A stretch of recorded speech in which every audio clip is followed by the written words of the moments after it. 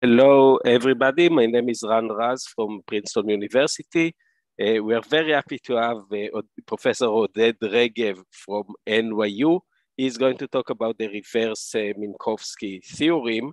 Oded is very well known for results in several different research areas.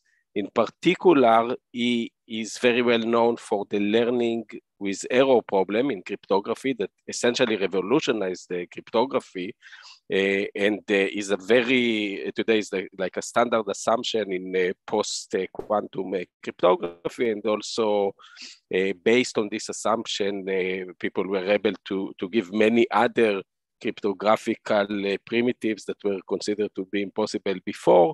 He's also known for works on quantum computation and on communication complexity and on lattice theory, on which he's going to talk about today.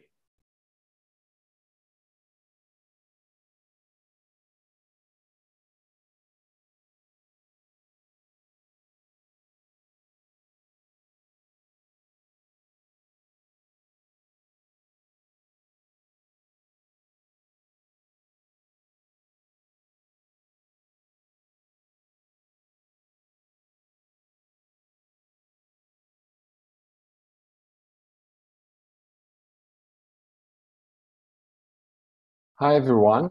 Today, I'd like to tell you about the project started in 2012 together with Daniel Dadouche and Noah Stefan Davidowitz, where we were considering a certain reverse of Minkowski's theorem. So let's get started. The main object we study today are lattices. Lattices are simply the set of all integer combinations of some n linearly independent vectors, v1 up to vn. Or alternatively, they're a discrete subgroup of Rn. So you can see in this example, a lattice generated by the basis v1, v2. So we basically have all the integer combinations, such as 2 times v1 or v1 plus v2, and so on and so forth. So maybe perhaps the most well-known lattices, z to the power n, the integer lattice of all integer points in the in n-dimensional space. Generally, I should say n will denote the dimension. So this is z to the n, and this very special lattice will play an important role today. Okay, so the history of lattices dates back to the 19th century, and even before, where there was considerable mathematical interest, starting from Lagrange, from Gauss, from Hermite, Minkowski. And Minkowski is the one who moved this towards a more geometric view that we will take today. Initially, most of the interest came from number theoretic questions, for instance, how to express an integer as a sum of 4 squares. Nowadays, the interest spans a wide range of topics. The interest in lattices comes not only from number theory, but also from sphere packing, geometry of numbers, as I mentioned, but also in computer science, questions like integer programming, computational complexity, cryptography, and even in engineering, coding theory, wireless communication. Turns out that lattices show up a lot in cell phone communication and so on. They play an important role there. The focus of today is mainly from the perspective of geometry of numbers, of sphere packing, trying to understand geometrical properties of lattices. So let's get started with one of the perhaps most well-known questions, and that is the question of sphere packing. The question is, how densely can we pack identical spheres in n-dimensional space? Well, in dimension 2, the answer is well known. It's simply the hexagonal packing, which I'm showing here using quarters on my floor. Densest packing packs 90.7% of space, or the plane in this case. You can see there are only very small gaps left between those coins. This was first shown by Tu in 1892 and more rigorously by Feestov in 1951. So this is really the densest way to pack spheres in 2 dimensions. And let me show this also more graphically here. So there's what you're seeing here are various two-dimensional lattices, and for each one I'm showing the best packing that you can use as the best sphere packing. So for instance, if we're considering this lattice here, this is the hexagonal lattice, and you can see it's quite dense. There are very small gaps left between the spheres.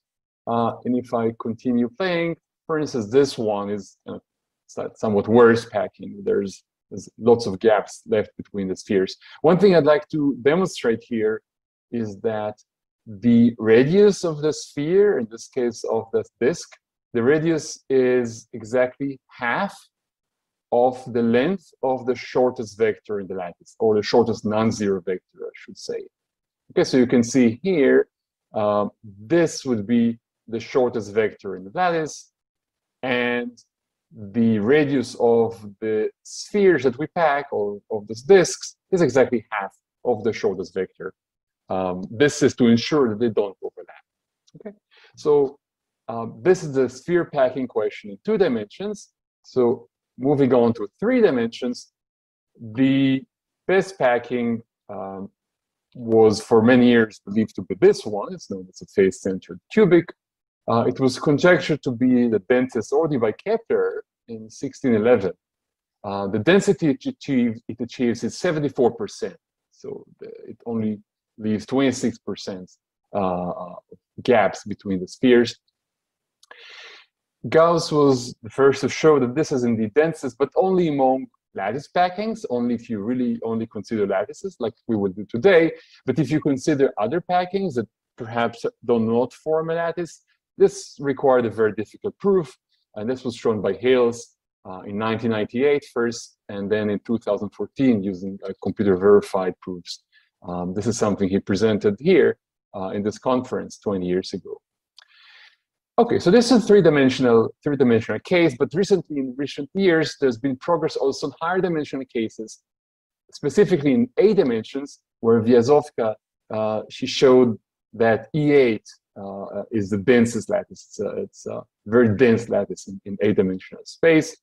And later, together with Kohn, Kumar, Miller, and Rodchenko, Vyazovska also showed the 24-dimensional Leech lattice is the densest in 24-dimensional space. So before moving on, I'd like to define the sphere packing question more formally, because that would help us with our question. So for that, I need to define something called determinant. So what is determinant? Well, determinant is simply the volume occupied per lattice point.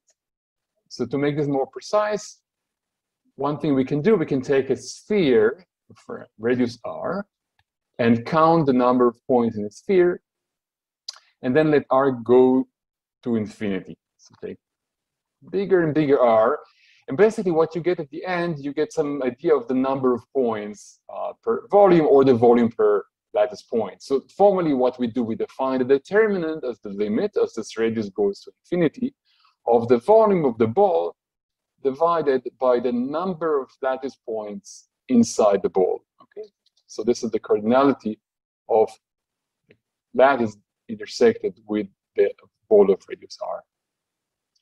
So this is called determinant because it happens to also be the absolute value of the determinant of the matrix whose columns are the basis of the lattice. So determinant is basically some way of measuring the density of lattice, or the global density, the number of points per per volume of space. So determinant, I want to think of it as some kind of asymptotic density or some global density of lattice. So it's the volume per lattice point. And now that we have this very basic definition of determinant, we can go on and define the packing density, the thing we were discussing before for sphere packing. So what is packing density? Well, it's simply the volume of those spheres that we can pack. So those are balls of radius lambda L over 2. Lambda here is the length of the shortest vector in the lattice, or the shortest non-zero vector in the lattice. And we divide by determinant of L, which is the volume occupied by each lattice point. So this quotient here, this is basic. This is the fraction of space that's occupied by the spheres, by the balls. So this sphere packing question really asks to maximize that quotient, this quotient. And by scaling, because scaling doesn't really matter, you can scale the lattice, up or down. It doesn't change the fraction of space that's occupied by the spheres. So by scaling, you can easily show that maximizing this quotient over all lattices is the same as simply maximizing the volume of that ball that we can pack only over lattices of determinant 1. So we can restrict without loss of generality to lattices of determinant 1 just by scaling. So this is a sphere packing question.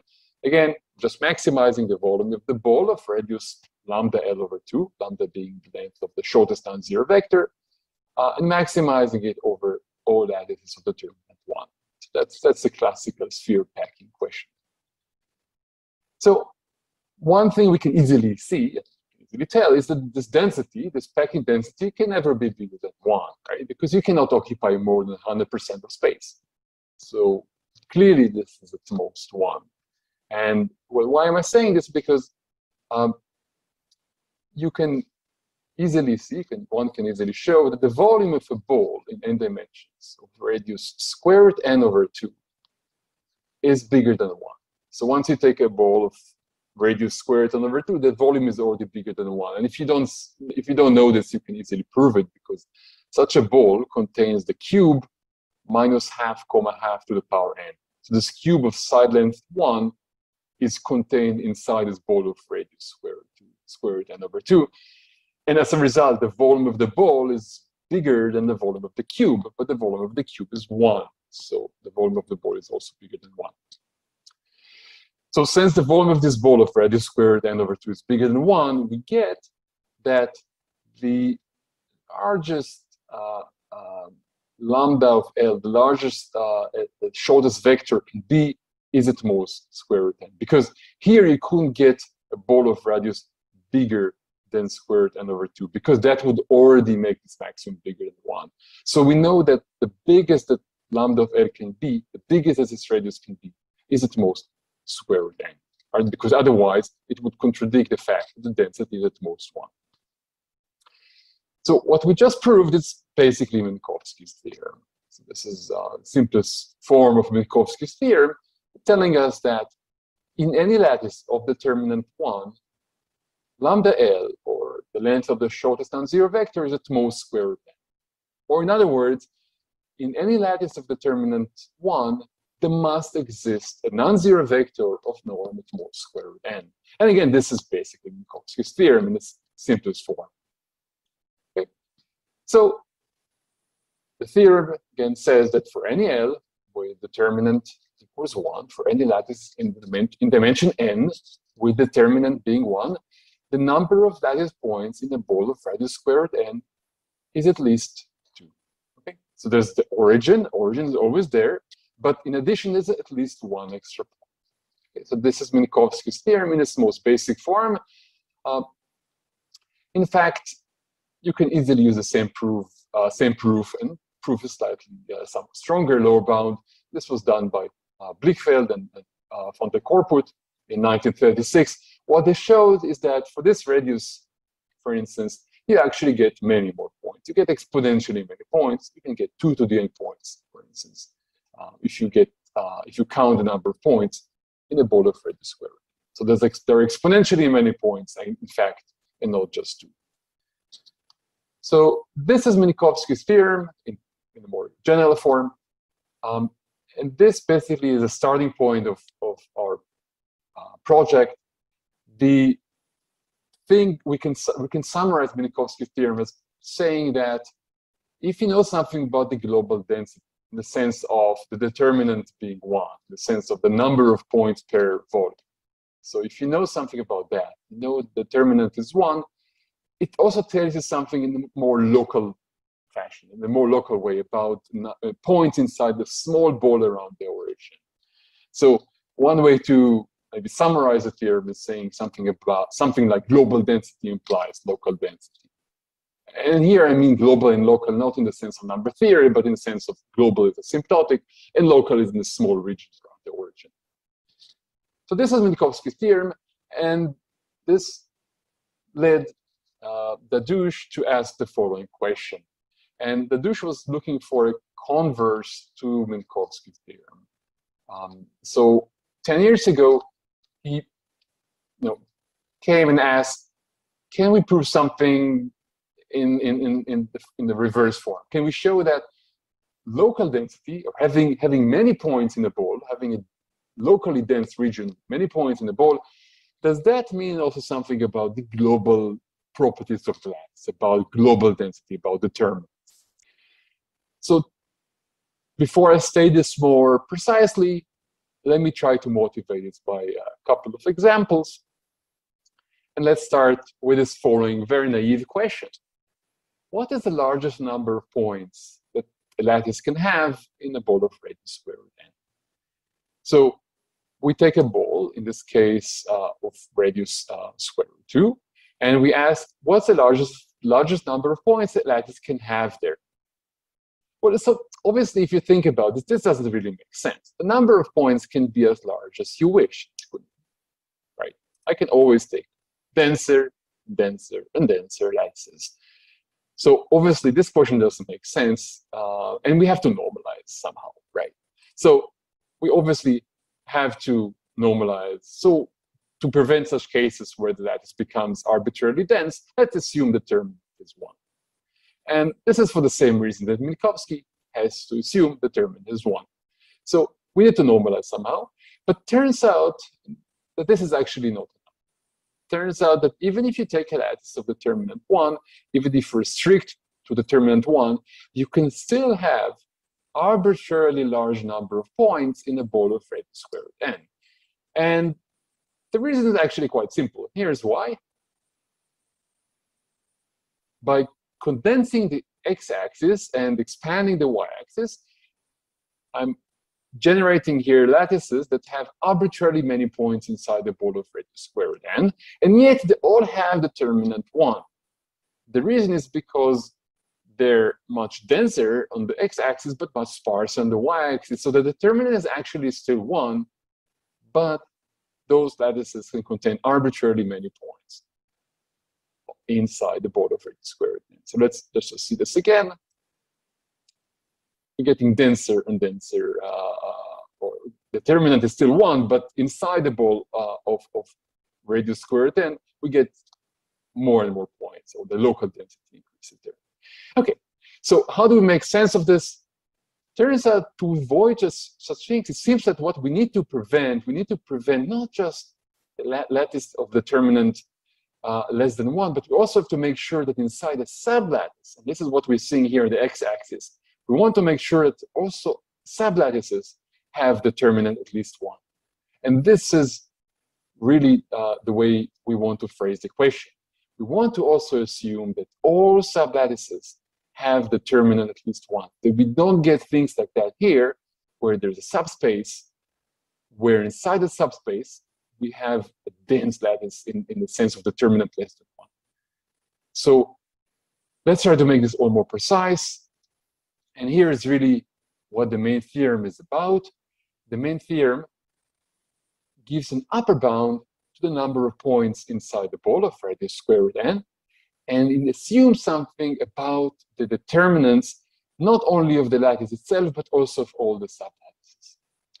So the main theorem for a radius square root n will later have a more general form. The main theorem, including improvements by Dadouche, says the following. If you have a lattice n, and all sublattices have determinant at least 1, okay, so there's never a sublattice of determinant less than 1. There's never a sublattice that's dense.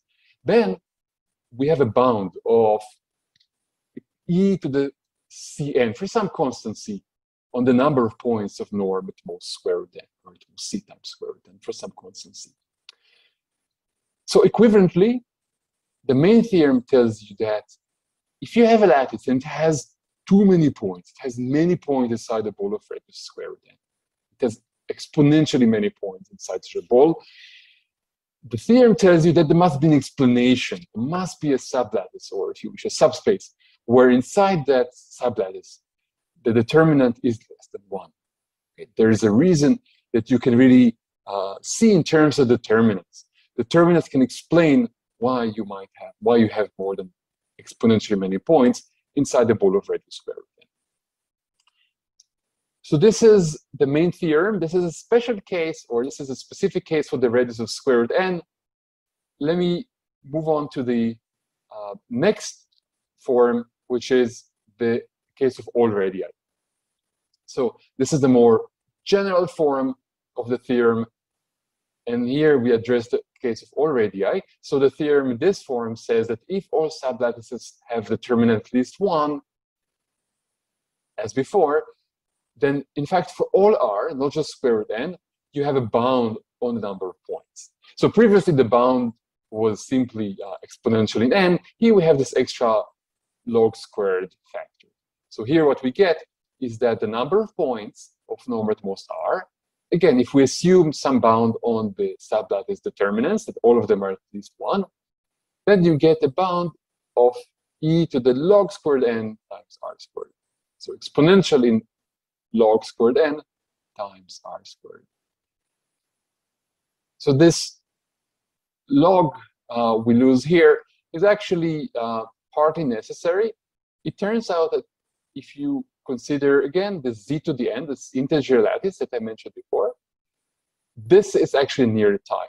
Because in z to the n, the number of points of norm at most r is actually quite large. It's actually at least n to the n choose r squared, which is exponential in c log n times r squared. So you see that up to this log versus log squared, this bound is actually tight.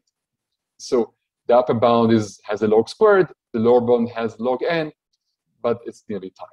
Now, where is this coming from? Let me just explain. If you consider z to the n and you consider, say, all 0, 1 vectors, you have n choose r squared vectors that contain r squared ones, that have Hamming weight r squared. Those vectors have L2 norm, right, Euclidean norm at most r.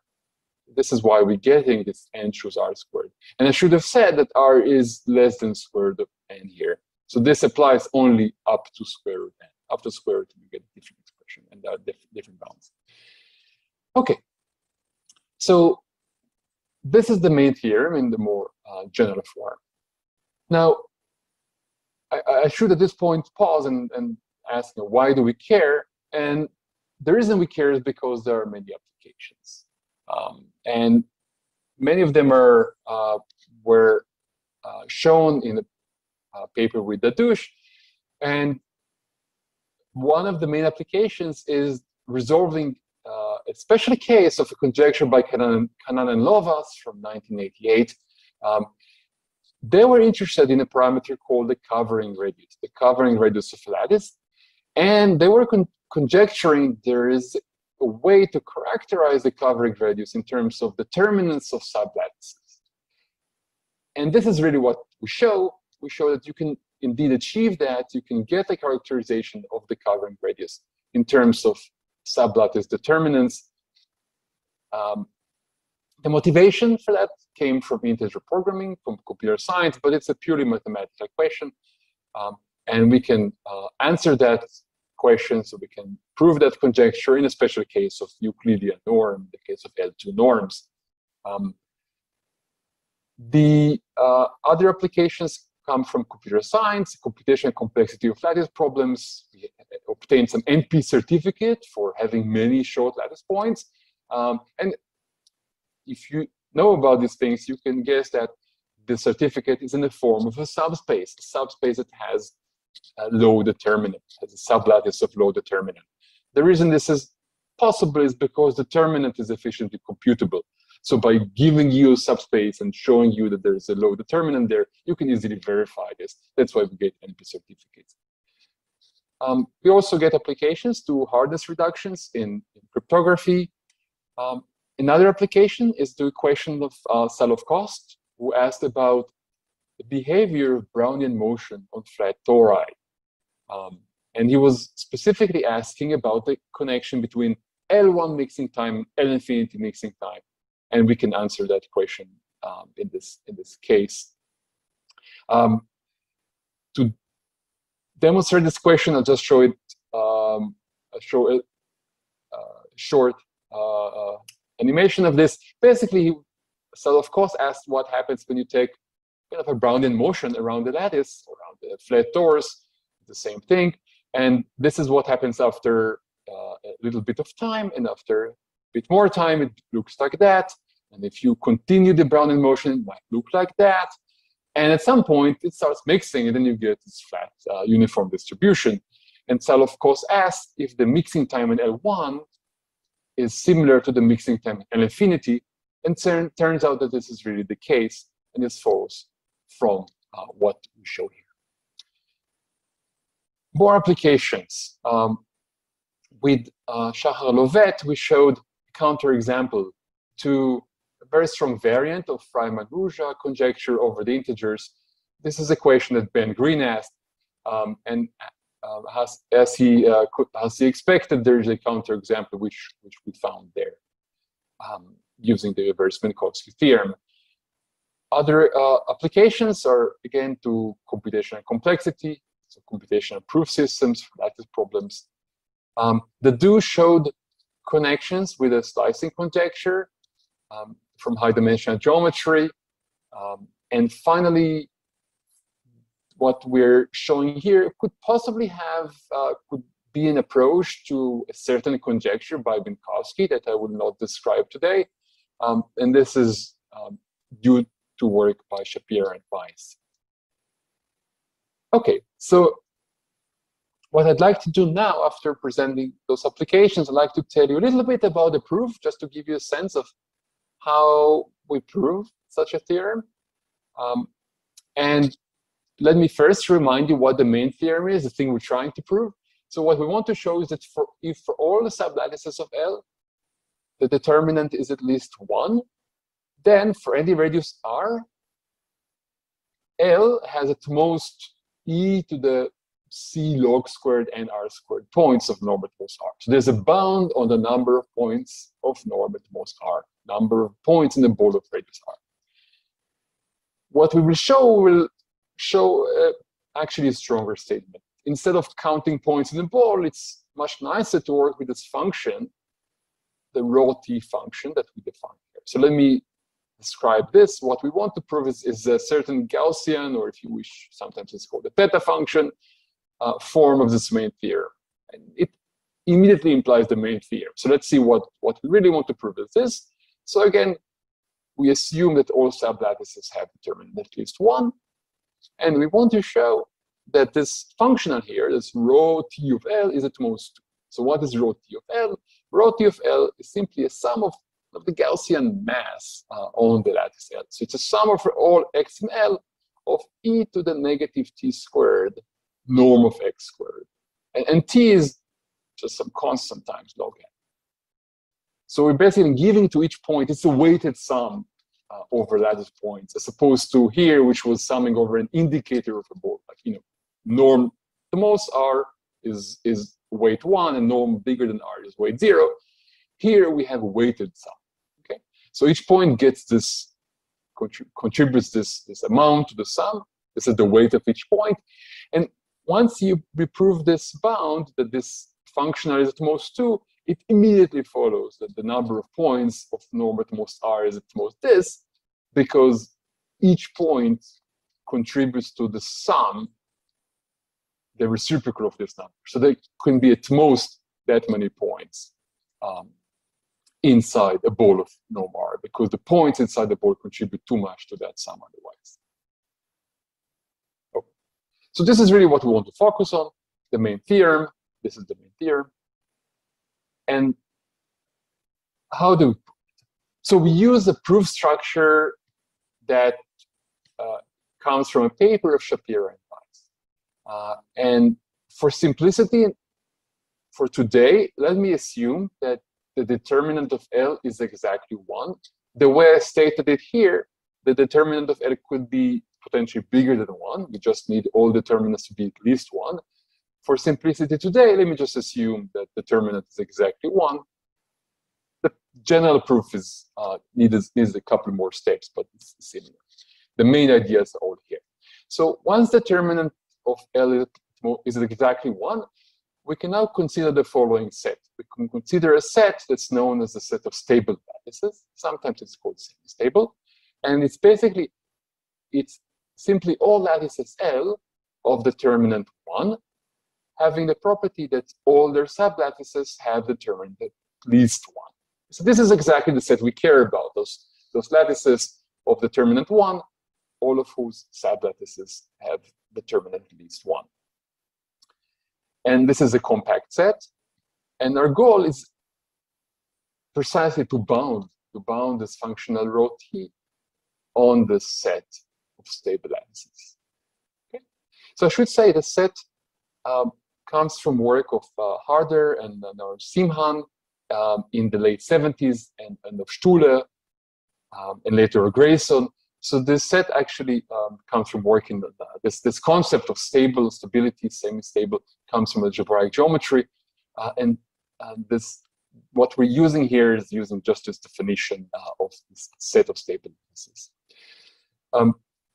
So this is, again, a compact set. And all we need to do, all the main theorem is about, is just bounding a certain functional. We just want to bound this functional on this set. And what I'm drawing here is just a cartoon version of the set of stable lattices. So it's a compact set, and we want to bound a certain functional on the set. So again, just to emphasize, this is a set of stable lattices, and each point here is a lattice. So for instance, this one maybe is z to the n. This is the lattice integer points. Okay. So how do we bound a function on a set? Well, there are two cases to consider. The first case is that the maximum of this functional happens to be on the boundary. So what I'm showing you here is color coding of the functional on the set. So white means low and dark black means high. And maybe the maximum is achieved here on the boundary. Okay? So this is case 1, where this maximum is achieved on the boundary. So I have this set, I have this lattice here, L dagger, and that achieves the maximum.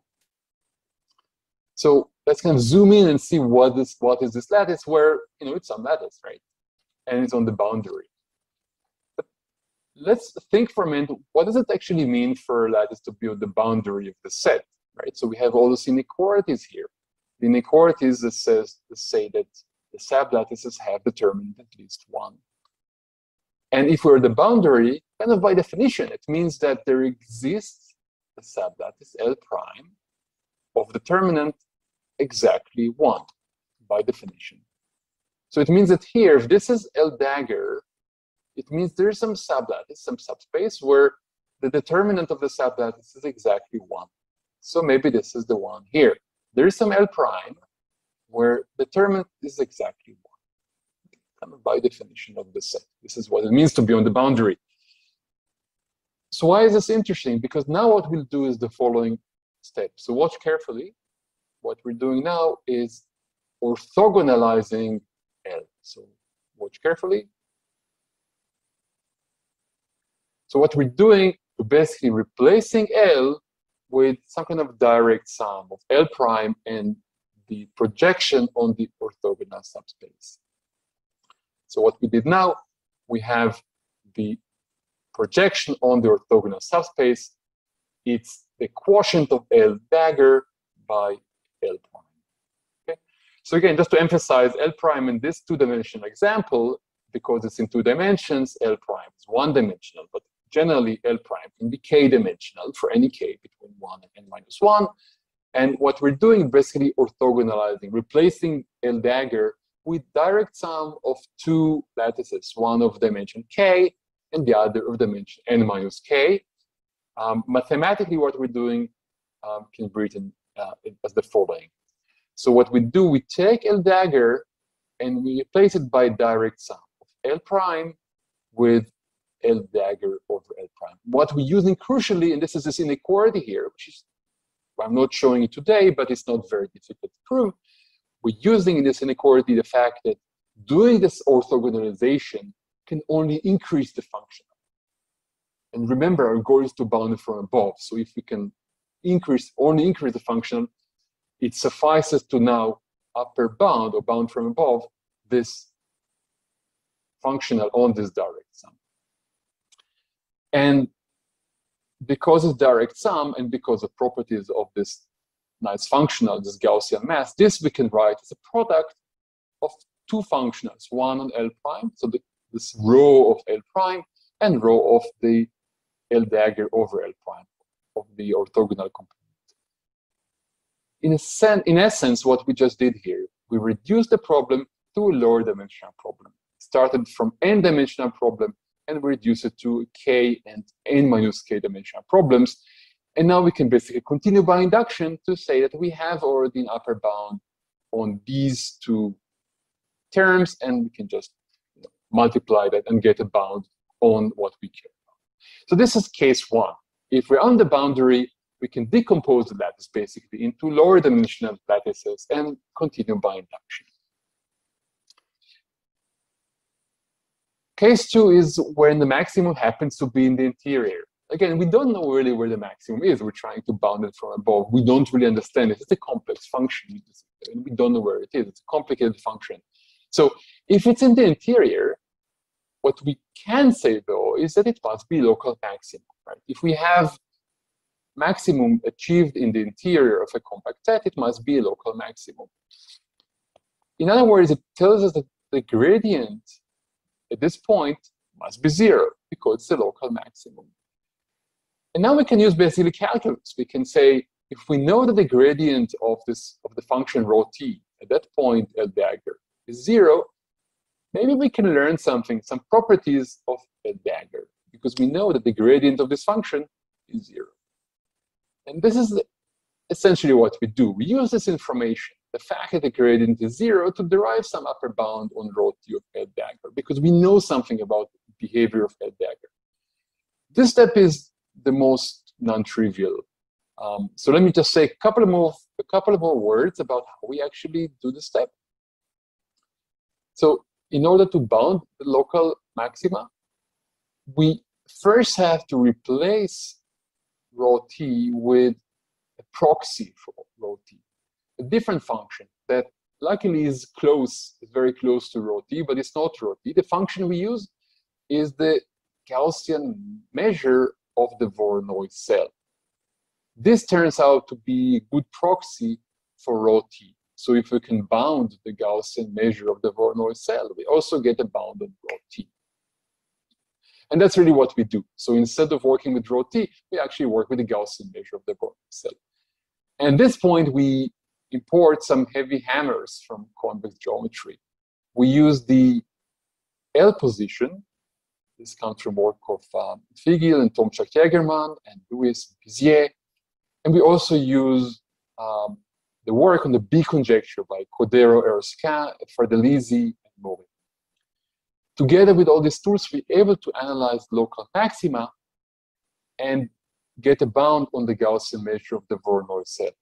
Let me mention that we also have to modify the first part, the part where the maximum happens to be on the boundary, because now we're using a different functional, using the Gaussian measure of the Voronoi cell, and not the function rho t.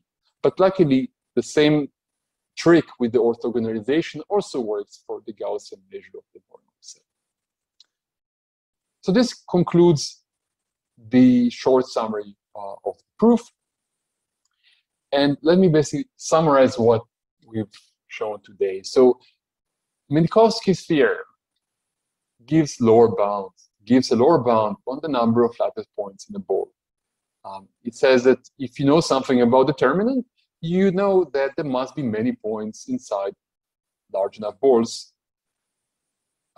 And what we did today is we talked about the reverse form of that. The reverse form, we give upper bounds. We show that you cannot have too many points inside the ball, assuming that determinants behave in a reasonable way, assuming that no determinant is too small. no determinant of sublattice is too small. So you see that this reverse Minkowski star theorem tries to tell us that we cannot have too many points inside the ball. And it's not only about the number of points, it's also, as we show in the paper, and you can see it also in the accompanying review paper for the conference, you also apply similar ideas to talk about covering radius or other lattice parameters, not just number of points inside the ball. So indeed, much of the lattice literature is about finding best lattices in some sense, best packing, best covering, and so on. This is where you get all those nice, highly symmetric lattices, like the Leech lattice or E8 that I mentioned before. And what we're doing here is, in some sense, like backwards. It's all trying to find the worst lattices. Okay, we're trying to find the lattice that's the worst packing, that has the most number of points inside the ball, or the worst covering. And it seems that in those cases, like what we talked about today, those reverse Minkowski, it seems that the worst examples are actually lattices like Z to the N. Z to the N is actually, as far as we know, the maximizer for those functionals, for many of those functionals. And this really brings me to the main open question, which is, what is really the worst lattice? What is the densest lattice? Is it really Z to the N? So let me make it more precise. One way to make this precise is to ask, is it true that for all t bigger than 0, and all lattices that have determinant of sublattice at least 1, so all the sublattices have determinant at least 1, is it true that the rho t functional is at most that of Z to the N? In other words, is Z to the N the maximizer of that functional rho t? And as far as you know, this might be true. Not prove it. What we proved is something similar to that, but it's not as tight. It's not exactly this inequality. We don't know if Z to the N is really the maximizer. So this is the main open question.